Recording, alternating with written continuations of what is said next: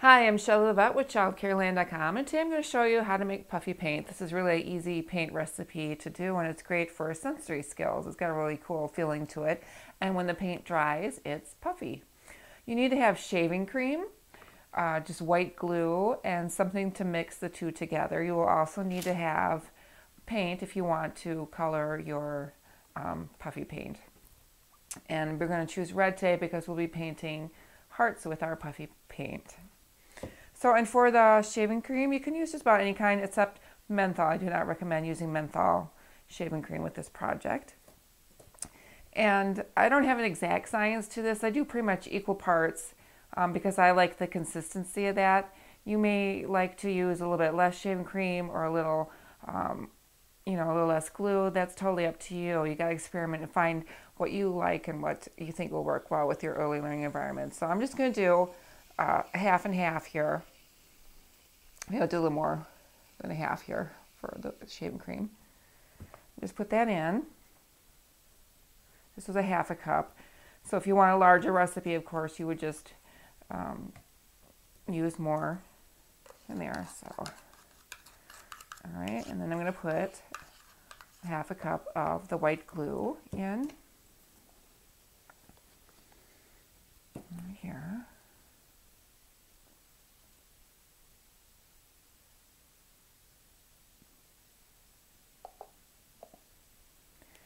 And then I dump that in.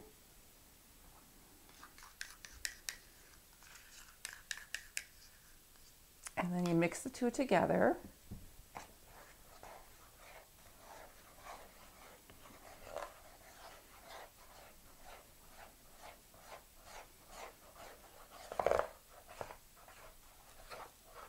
It'll feel kind of thickish when you're stirring it. But you want to make sure you have the glue and the shaving cream whipped together good. Or not whipped together good. I'm thinking of whipping cream here. Mixed together good. And it does kind of have like a Cool Whip look to it. So you want to use supervision. Talk about that this is something that you're not going to be able to eat. It's for painting. You're going to use your fingers. And again, use some supervision with children, young children. All right, so it's mixed pretty good. Now we're just going to add a little paint, and this is just Crayola paint. I'm going to just add some in. And then stir that up and see what color that makes for our hearts that we're going to be painting.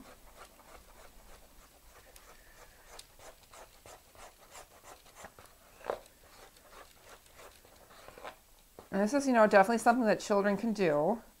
A little bit older children, love to stir. They can mix it up. They can pour the paint in to get the color that they want for that.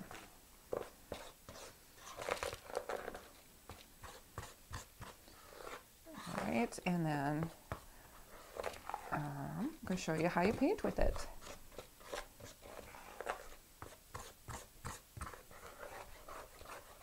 It's mixed. All right, for example, we're going to use a heart, and I have this available on my website underneath the video section. It does have a border on one side, but just flip it over. And then how children would do this is they would just use their fingers. They could scoop some out onto the heart if they want to. And then they would just mush it around. It kind of feels like a thicker shaving cream is what it, because that's what it is actually, but it's puffy. And it'll dry puffy and have a nice texture to it. It's definitely a different feel than finger paint. And just go all the way around and fill in. It doesn't have to be a heart. You can just use regular paper or different kinds of shapes for this. But it's definitely one of our favorite activities for painting.